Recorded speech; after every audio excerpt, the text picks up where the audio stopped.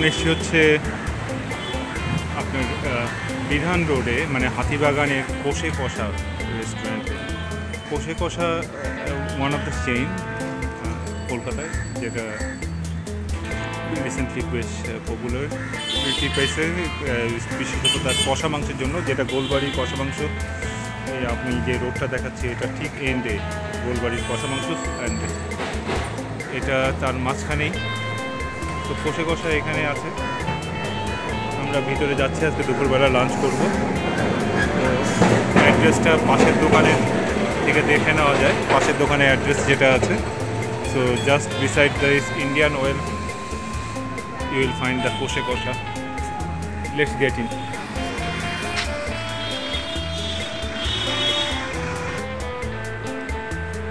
ভিতরে রেস্টুরেন্ট ছোট,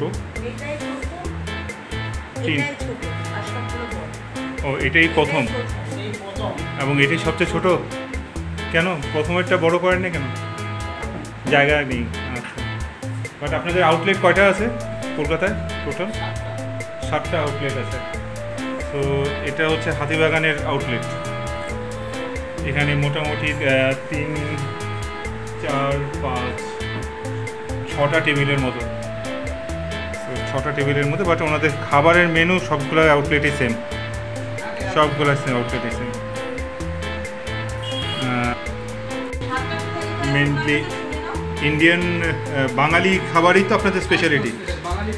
বাঙালি কুজিন, মাছের প্রচুর আইটেম, ভেটকি, চিংড়ি, ইলিশ। আমাদের রয়েছে হাতিবাগান, সল্টলেক, রাজারহাট, রিপন স্ট্রিট, যাদবপুর, বেহালা, ডালহৌসি। আর আমাদের নতুন ওপেন হয়েছে দীঘাতে। দীঘাতে? দীঘাতে আমাদের নতুন। দীঘাতে কোথায় আপনার? দীঘাতে ওটা হচ্ছে দীঘায় কোথাও শঙ্করপুর। শঙ্করপুর, আচ্ছা।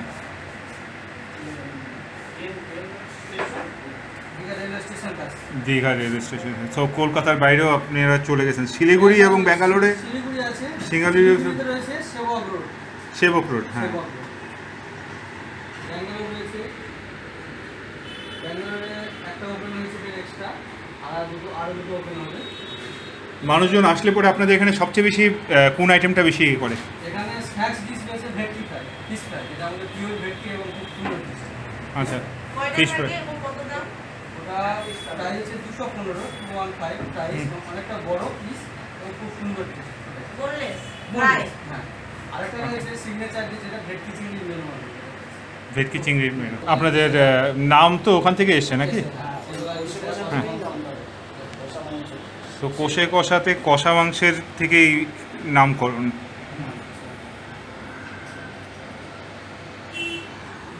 প্রাইস রিজনেবল, আপনার 295 কষা মাংসের যেটা থাকছে।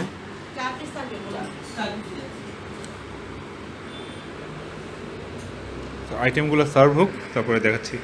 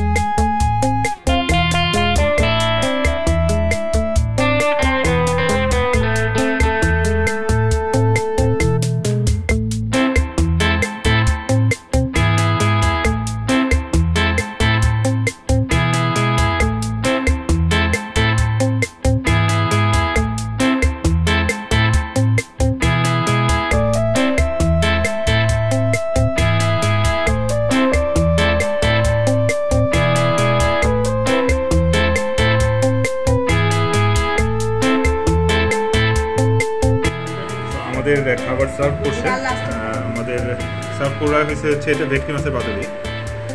কলা পাতায় মোড়া পাতুরি। এটা হচ্ছে গিয়ে কষা মাংস, ঝিরি আর ভাজি। ওনারা কমপ্লিমেন্টারি আমাদেরকে পটল ভাজা দিয়েছেন, আর সাথে আমরা ডালের আইটেম অর্ডার করছি। তো টোটালি দুপুরবেলায় গরমের দুপুরে একটা ঠান্ডা খাবারের জন্য যা দরকার হয় সেটা করা হয়েছে। হয়তো বা প্রয়োজনে আমরা একটু আমের চাটনি নিতে পারি। তো আমি জাস্ট আপনাদের সাথে আমার এক্সপিরিয়েন্সটা শেয়ার করব while I am having the food. So let me start. আমি জাস্ট ভেটকি মাছের পাতুরির ভিতরের জায়গাটা খুলে দেখাচ্ছি আপনাদেরকে। তো এরকম সর্ষে দিয়ে, সর্ষে দেওয়া না এটা, পোস্ত না সর্ষে দেওয়া, ঝিরি আলু ভাজা দিয়ে ভাতটা, এটা যে কেমন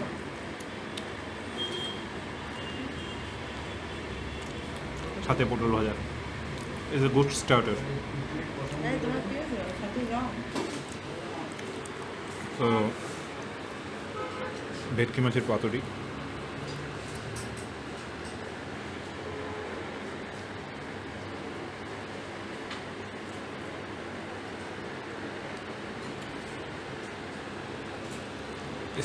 মাছটা যথেষ্ট স্টিমড এবং বয়েলড, ওভার কুকড না, যেটাতে ভেটকি মাছের অ্যাকচুয়াল টেক্সচার যেটা সেটা পাওয়া যায়।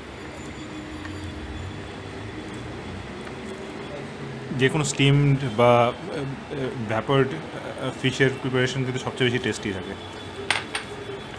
তোমার ইলিশ মাছের যে পাতুরি থাকে সেখানে ইলিশ মাছ কিন্তু সবচেয়ে বেশি ইয়ে করা যায়।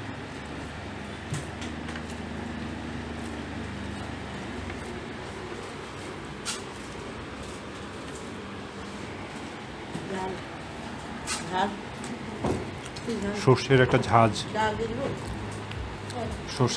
ঝাঁজ, একটা পিওর সর্ষের।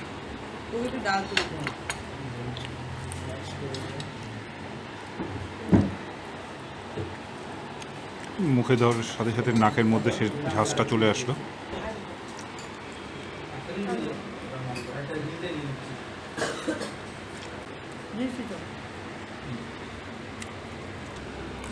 তো আমরা এটা ভেটকি মাছের পরে মাংস নিয়ে আসবো, তখন মাংসের অভিজ্ঞতাটা আপনাদের সাথে শেয়ার করব। কষা মাংস, তো এখানে গোলবাড়ির কষার মতো, কিন্তু গোলবাড়ির কষাটা একটু বেশি ওভার প্রাইসড, যেটা এখানে একটু কম, এটা বেটার। বাট বেসিক্যালি গোলবাড়ির টেক্সচারটাই আলাদা, ওটা জানি কীরকম একটা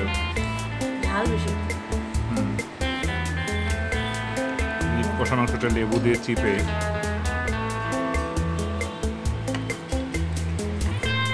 এটা অন্যরকম একটা মাছ। আর এটা ভাতের সাথে খেতে বেশি ভালো লাগবে নাকি পোলাও বা, so best to B try with rice.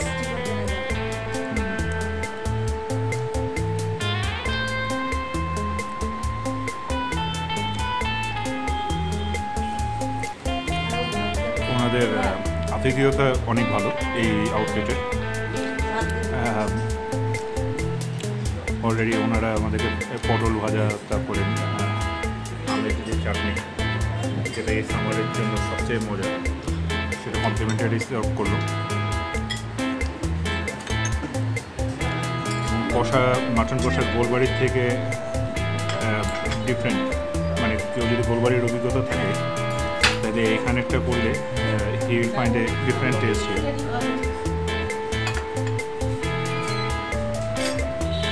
Overall খাবারের মান যথেষ্ট ভালো এখানে, অ্যান্ড উই আর এনজয়িং।